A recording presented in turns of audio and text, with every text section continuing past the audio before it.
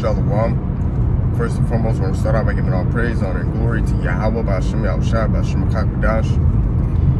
Yahweh being named Heavenly Father, meaning He is, He exists, He to be. Ba'in Ha-the Sham name, Yahushua being named Only Begotten Son, meaning He delivered, He saves, HaKadosh, Holy Spirit. Double honors unto the apostles, elders, great most honorable well.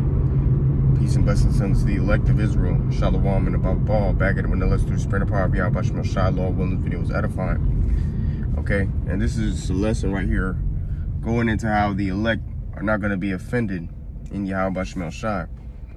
And what I mean by that is the elect are not going to be offended, okay, or their feelings are not going to get hurt towards serving the Lord to the point where, you know, it makes them resentful and bitter against the Lord. You know, they're just going to roll with the punches, so to speak, and take the trials, the tribulations, take everything, the rebuke, the correction, you know, the setbacks, okay, take all of that, you know, as things that come to, you know, with the game, so to speak, for lack of better words, and take it cheerfully and endure through all that, you know, even though they might get cut to the heart every now and then, you know, but at the end of the day, they're not going to be offended, okay, because they're going to understand that, you know, the Lord really loves those like whom He chastens, man. So part of that chastisement is when you get rebuked, man, whether it be by correction, you know, brother get on you, you get corrected, you know, you get exposed and it hurts your feelings, or the Lord judges you in a certain type of way, okay, or you might get embarrassed, you know, because of some type of you know, correction or reproof that came upon you. But ultimately, you know, you're going to be willing to look past that, okay, because you understand the bigger picture and that you understand that this is, number one, not about you, okay? It's about the Lord, first and foremost. So it's not necessarily about how you feel, okay? It's about how Yahweh Ba'ashem Yahushua feels and what's pleasing unto Him, you know? Look at what happened with Abraham when the Lord commissioned him to sacrifice his son Isaac, whom the heir of the promise was given, right? Or the covenant of promise was given to. So that's pretty much like Abraham's only heir, even though he had other sons, okay?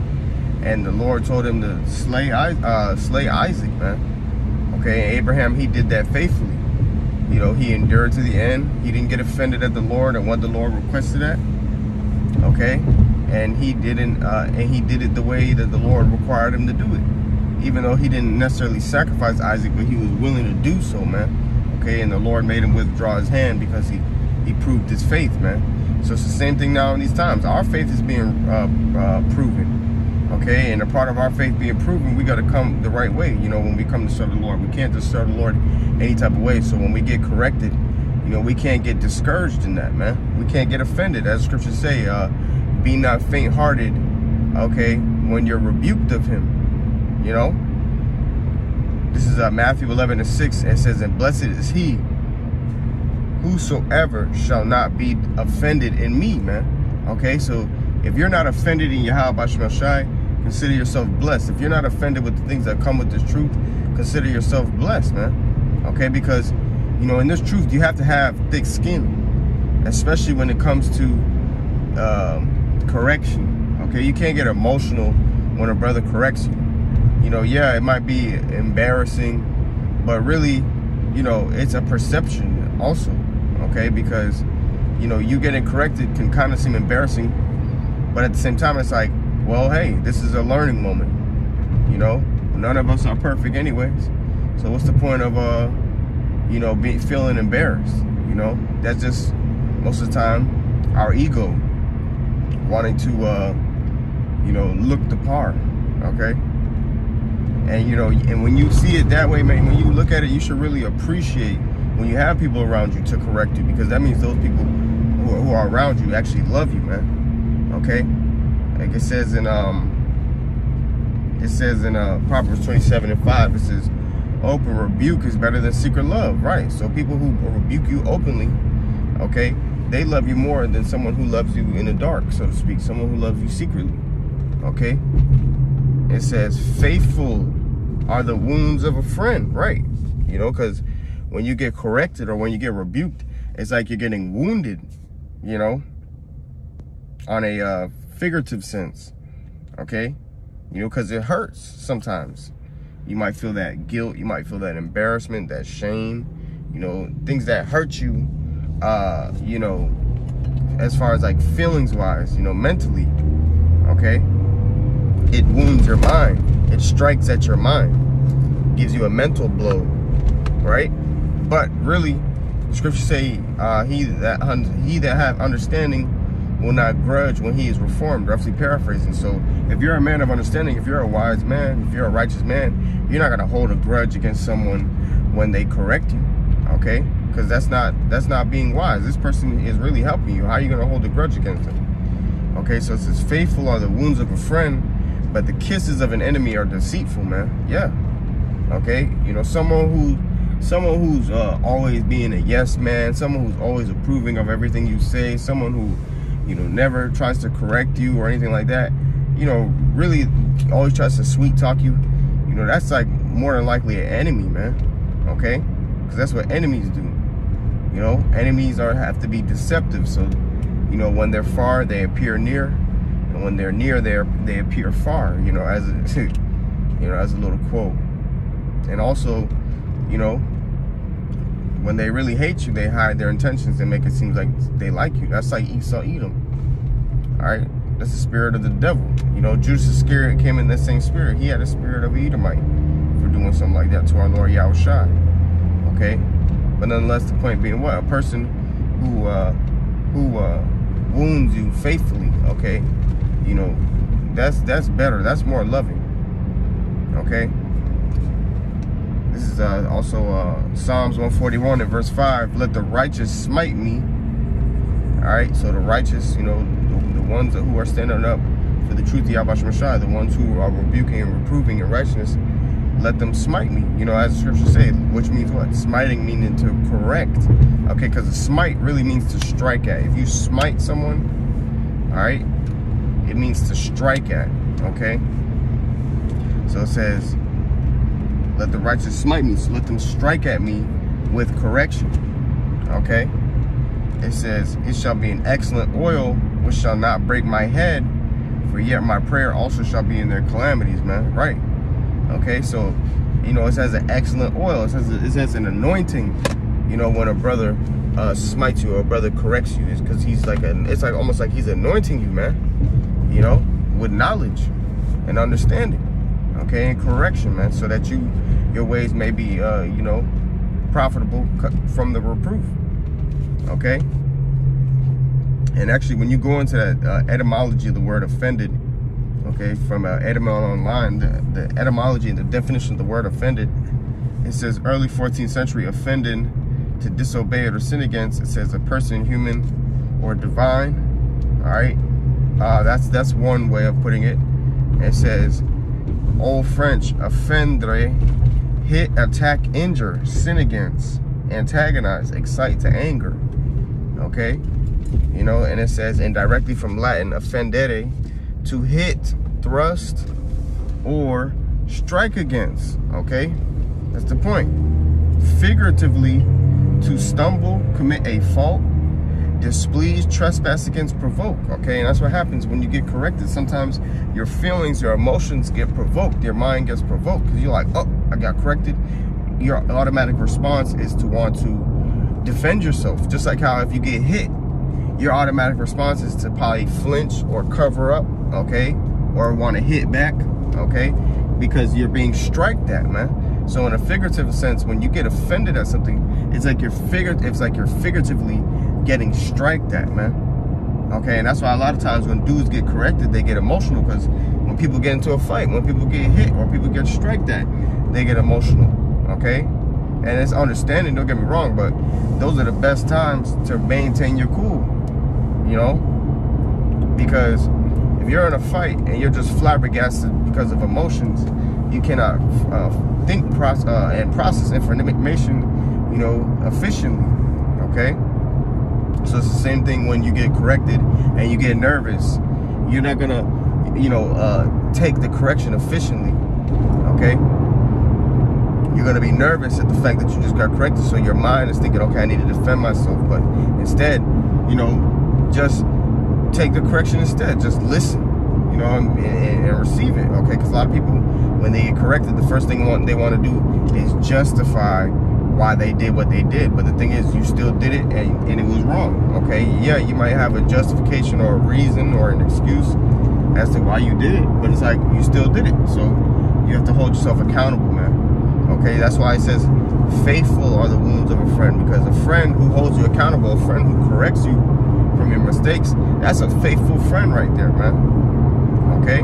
Songs of Solomon 5 and 7, this is the watchman that went about the city found me, okay? And that's what happens, you know, the watchmen, the men of Yahweh Shai who are going about the city, who are out in the highways and byways, okay, they're fishing for the elect. They're finding out the elect, man, okay?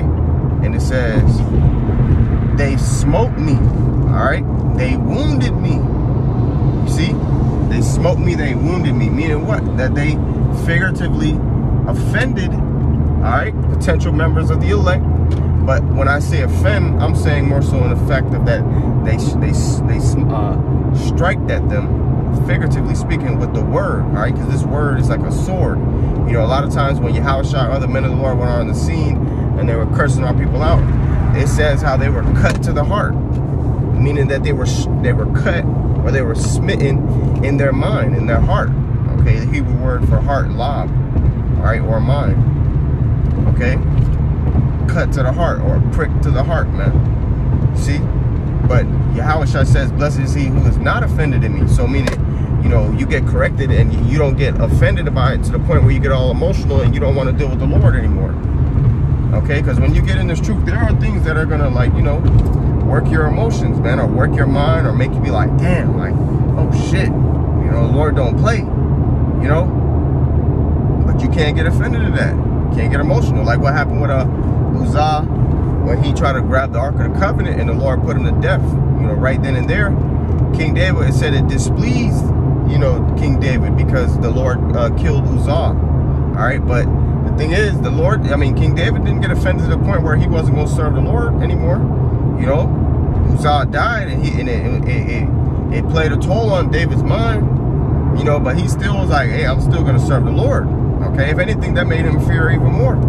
You know, because he was like, how can this Ark of the Covenant abide with me?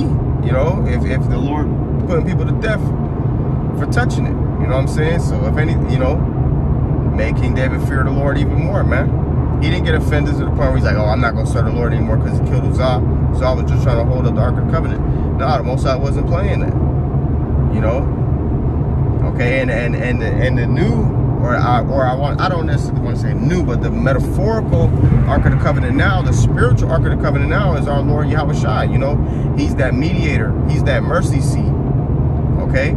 And if you pretty much are offended against him, you know, you're going to get smitten down like Uzzah, figuratively speaking, man. Okay, you're going to get cut.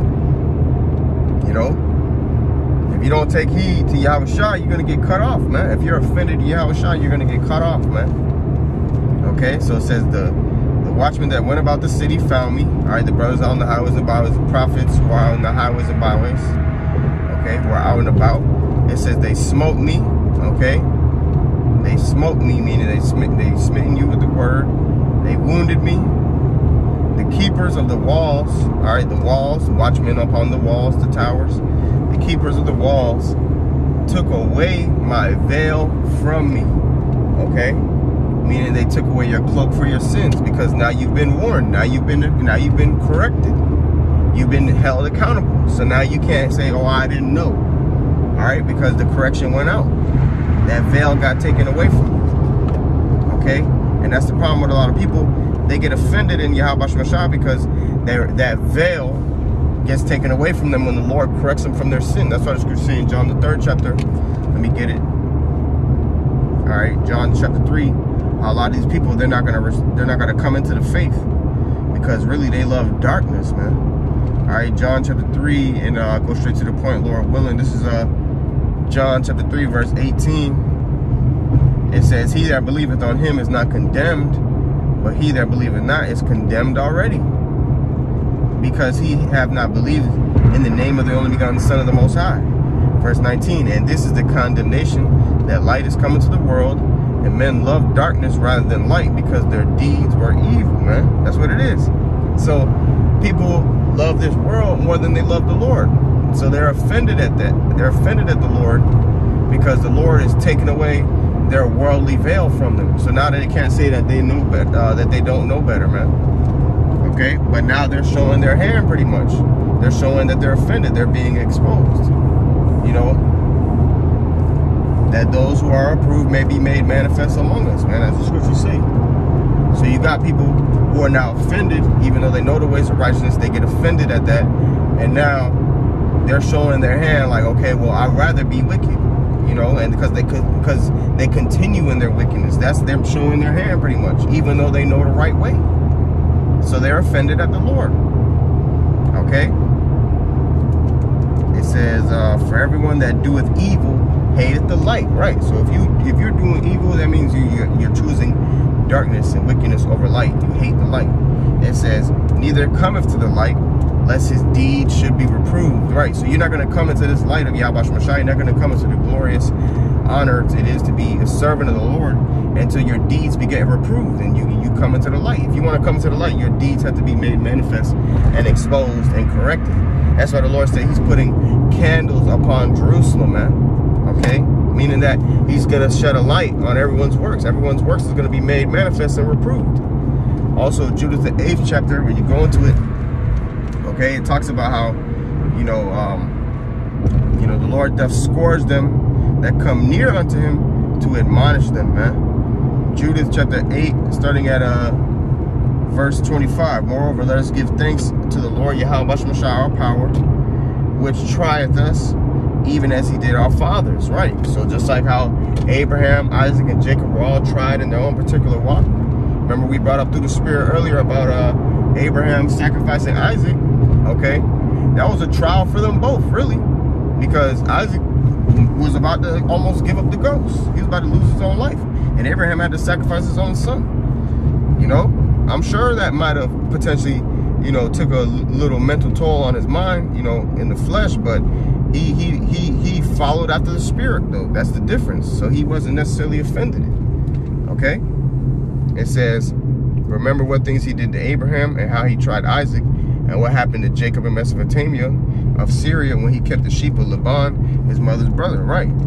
Our forefather Jacob, he caught hell. He suffered as a well-doer. But he wasn't offended, man. He still stayed following the righteousness of the Lord. Okay. It says, for ye have not tried us in the fire, as he did them for an examination of their hearts. Neither hath he taken vengeance on us, but the Lord doth scourge them that come near unto him to admonish them, man. That's what it is. So when the Lord strikes at you with correction, that's him scourging you. All right. When you try to come near unto the Lord, when you want to get a closer relationship with the Lord, you have to sanctify yourself, man. And we have to sanctify ourselves in the Spirit. So your light, the Lord's light, will be shined upon you, and that darkness that you have within you has to be corrected, that it may be filled with light. Okay. Going back to Matthew 11:6, and blessed is he whosoever shall not be offended in me. Psalms 119 and 165, great peace have they which love thy law. All right, so if you love the scriptures, okay, then guess what? You're going to have peace, man, because you're going to take heed to it. It says, and nothing shall offend them, man. Yeah, nothing is going to offend the Lord's elect, man. The scripture say, who shall separate us from the love of Yahweh Shemashai?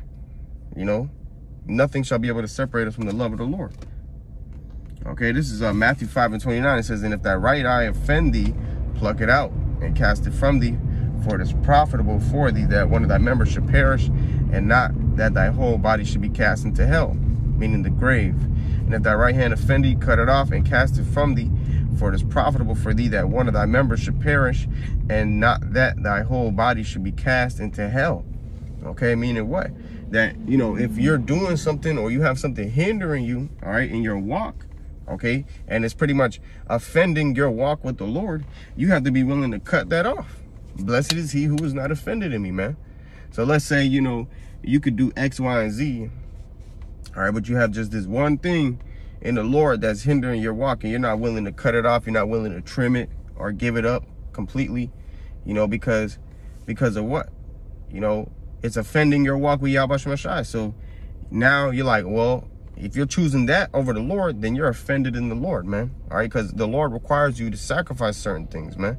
And if you're not okay with those sacrifices or willing to give those things up, you're offended in the Lord, like the young rich ruler who had many possessions. You know, he said he kept the law, statutes, commandments, you know, this, that, and the third, right? And then Yahweh said, if you will be perfect, give up, sell all your goods and follow after me, man. And it said what? He went away sorrowful because he had many riches. So he was offended at that. He wasn't willing to sacrifice that. Okay? Because that's where his trust was, his riches. So he was offended in Yahweh Shai. He wasn't willing to cut off his right hand. Okay? And guess what, man? Riches, money can't save you, man. Nothing else can save you but Yahweh Hashem Shai. Okay? So when the Lord requires things of you, you know, don't be offended. Speaking to myself first and foremost, man. All right, and don't be offended when the judgment goes out either. You know, I want to mention that too through the Spirit, man. When the Lord starts to judge certain people you might know, all right, and things like that, man. Hey, you can't be a respecter of persons. Of course, you might mourn for them, you might not. But hey, depending on what the Lord also tells you to do too, because the Lord could murk somebody and tell you not to mourn for them, like He did with Ezekiel, and that's another trial. But Ezekiel wasn't offended in that. Okay, and the Lord killed Ezekiel's wife. Okay, and He told him not even to mourn about it, man. That's hard right there. That's bitter, I'm sure. Okay, but yet did Ezekiel still go out and serve the Lord? He absolutely did. So going to show you what? He wasn't offended. Okay, neither can we be. All right, this is Matthew 13:20. It says, but he that received the seed into stony places, the same as he that heareth the word and anon with joy receiveth it, yet he hath no root in himself. That's what it is. You're supposed to be rooted in the faith, as the scriptures say. Rooted and built up in Him. Okay? Yet hath he not root in himself, so he's not grounded in his truth, man. You know, he's pluckable. Okay? He's not like firm in his truth, like no matter what, he's not going to leave this truth. Being rooted. Okay? That's why the scriptures say we're supposed to be unmovable. You know, in 1 Corinthians 15:58.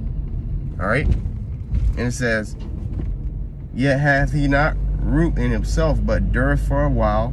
For when tribulation or persecution ariseth because of the word, by and by he is offended. Yeah, so anything, you know, to cut him or strike at his heart or to get his emotions riled up because of the word's sake, suffering for the word's sake, he's offended at the Lord now. Now he doesn't want to be a Hebrew Israelite anymore.